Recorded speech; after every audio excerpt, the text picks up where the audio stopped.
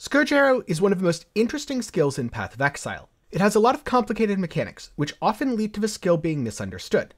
So today, I'm going to shed some light on why you might be having problems with Scourge Arrow, and get into some issues that are faced not only by Scourge Arrow, but bow and melee builds in general, so be sure to stick around to the end to hear that. For now, let's start with the basics. How does Scourge Arrow work? It's a channeling attack skill. As you channel, you'll build up stacks.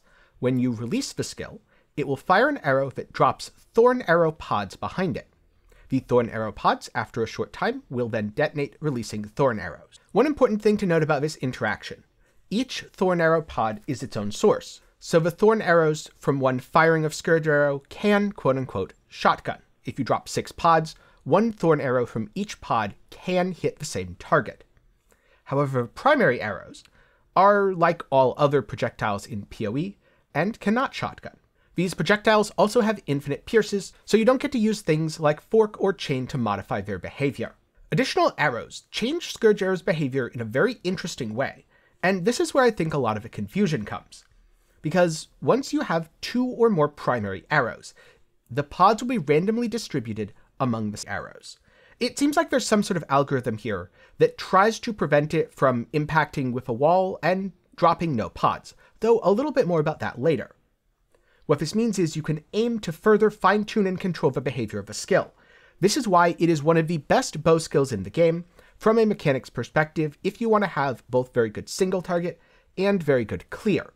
I say from a mechanics perspective, because when it was first released back in Delve, it was actually just one of the strongest bow skills in the game, and it's since been nerfed several times. What this behavior means is, if you want to have as much single target overlap as possible, more primary projectiles are good. With greater multiple projectiles, all the pods drop on a little cluster right where my cursor is. This means I can kind of put my cursor right over an enemy and they'll always be shotgunned by every single pod dropped. If you use 2 arrows, the general recommended number, you can keep your cursor very close to your character to form a very tight V with the pods. This will cause a high number of overlaps. On the other hand, if you want to clear with a skill, you can aim your cursor towards the edge of your screen. And depending on projectile speed, the pods will also drop closer or farther away. Slower projectile support, therefore, means the thorn arrows will travel a shorter distance, less coverage, but the pods will cluster closer together, thus making it a lot easier to use for single target overlaps. Faster projectile support, on the other hand, will cause the thorn arrows to travel farther, and also cause the pods to be spread out more. This is because the pods drop from the main arrow at fixed time intervals, so the faster the arrow is moving, the more distance it covers as it's dropping these pods.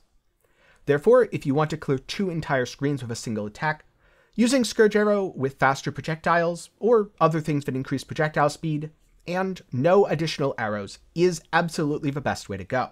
Now you might be thinking, why don't you just add 5 or 6 arrows all the time, since adding more arrows means that the pods drop closer together and therefore cluster better for single target. The issue here is, if the primary arrow hits a wall, it will not spawn any further pods. It gets stuck in the wall and its travel comes to an end.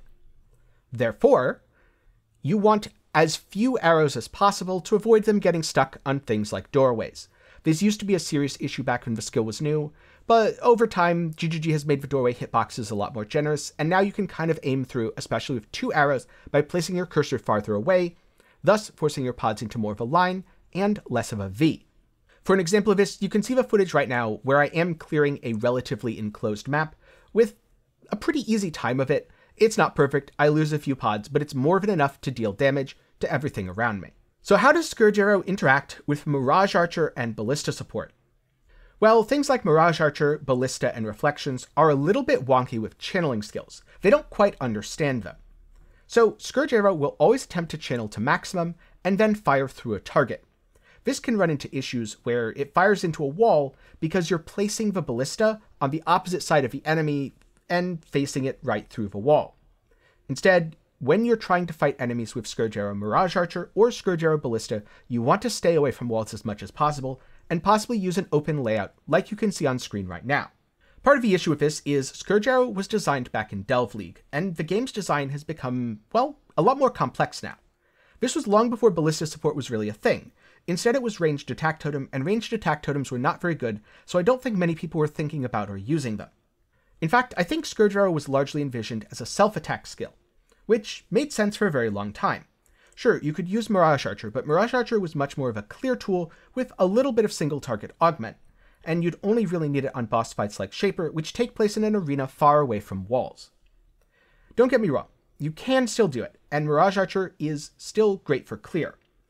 But if you're using Scourge Arrow Ballista, you do want to be careful of placement, because Scourge Arrow is a highly positional skill. This means that Scourge Arrow in its current state is very good at clearing. With 2 projectiles, it can become a decent single target skill as well. You should always focus on the self-attack version. It's pretty mediocre with Mirage Archer or Ballista support. So for example, in my Scourge Arrow setup right now, I'm using Scourge Arrow as my self-attack and clear skill, and then I'm using a Siege Ballista as my single target. This negates all of the problems that Scourge Arrow has, and I can stick my Ballista right next to a wall without any concerns.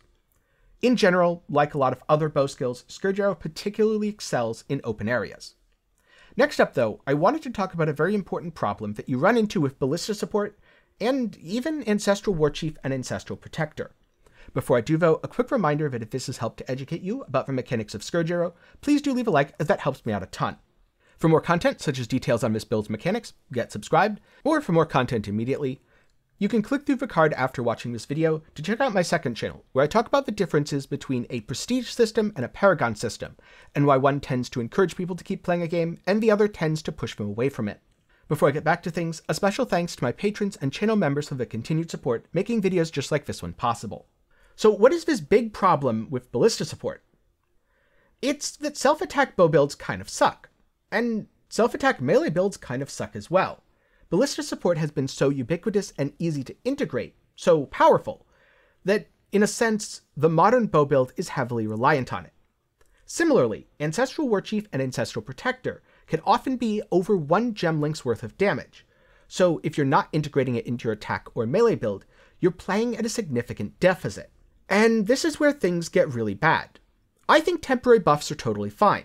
I like that GGG is moving towards a more active playstyle, where you can use temporary buff skills, and this will help fix problems you'd otherwise encounter, such as using Tornado for a skill that clears really well, but has lackluster single target. The problem here is that with ranged attack builds, and melee builds, especially ranged attack builds where the totems are a lot of your damage, totems are pretty squishy on non-totem builds. This is especially the case in the new Uber bosses. So while I'm very much in favor of supporting skills encouraging more active playstyles, I don't like the fact that your temporary buffs can easily die.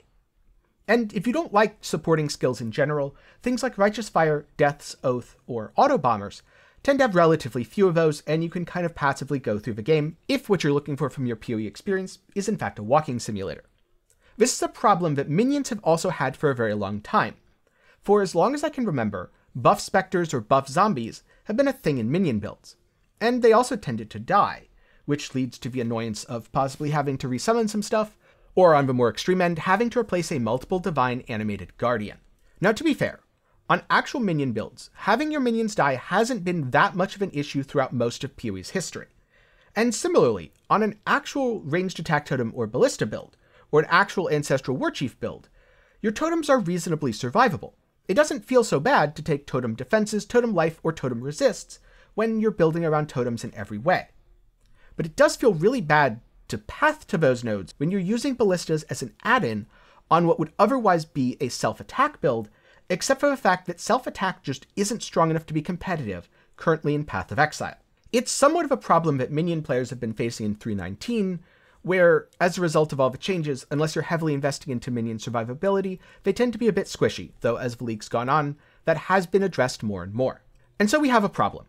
Your single target damage on a lot of ranged attack builds, or a lot of melee builds, is reliant on you being able to use totems. These totems will be 30 to 50 to 80% of your single target damage depending on how you build your character. Unfortunately, they're also a huge liability. There's times where you'll spend more of your time spamming new totems because the boss is killing them about as fast as you can summon them, than you actually attacking the boss and feeling like you're participating in the fight. Sure, some people just want to have that totem build feel, and want to have the totems do things for them. But it certainly doesn't feel great when you're forced to do that, because that's where most of your single target comes from. A couple examples of really good totem situations would be if your Ancestral Warchief was running Combustion on a fire conversion build. Sure, combustion will shred the enemy res, and you won't have to worry about that too much yourself. In fact, you could maybe even run LE Focus and not worry about it at all. It's shifted over to the totem, and that works pretty similarly to something like a Stormbrand, except for, again, the totem could die and the Stormbrand can't, but if that's all it was doing, it would probably get enough hits in to keep the combustion up a decent amount of the time and you wouldn't feel the pressing need to constantly resummon it. Similarly, a Withering Touch Blast Rain setup on Toxic Rain or a Poison build. This won't really do very much damage, but it will certainly get a lot of Wither stacks going. But if your totems happen to get killed on a boss, you can fall back on Withering Step, or at a higher budget you can use a Timeless Jewel and not need the support totem entirely. When totems are truly support, I think they're fine. And if a totem dies, it's a small detriment, but it doesn't completely ruin your single target.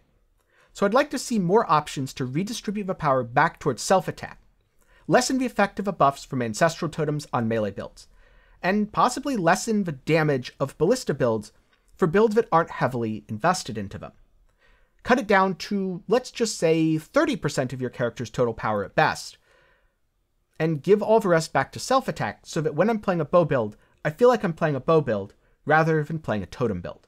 Alternatively, give totems a much higher baseline in terms of defenses. I realize that some problems could arise here from health scaling things. Dark Pact totems are very notably a thing.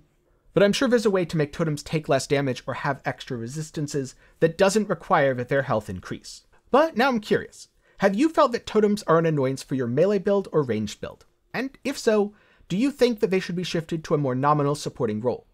Maybe instead we should see a bunch of new supporting skills like Mirage Archer or Tornado that could completely replace totems and have some sort of restriction so you can't use both at once. So let me know some of those thoughts, along with your experiences playing Scourge Arrow, down in the comments below. A special thanks to my patrons and YouTube channel members. Your support helps keep me independent and allows me to turn down things like sketchy mobile game sponsorships.